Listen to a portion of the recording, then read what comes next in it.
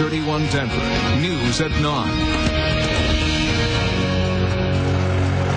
Listen to this, a new kind of polygraph test making it hard for people to lie to police. It's called the EyeDetect, and instead of tracking perspiration, blood pressure, it uses a test that tests the subject's eyes. Experts say it records minute dilations of the pupil that a human eye just can't catch.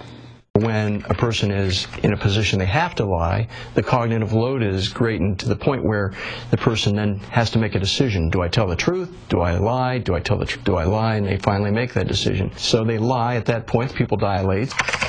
Did you know that? I'm going to be looking at those pupils, Hubbard. Evans say the EyeDetect is about 85% accurate all on its own. It's about 98% accurate when it is used with the traditional polygraph test. There's something to this. Am I a good friend of yours? Because you always tell me when I'm fibbing that you can see something in my eyes. Your eyes sparkle. They sparkle. Right.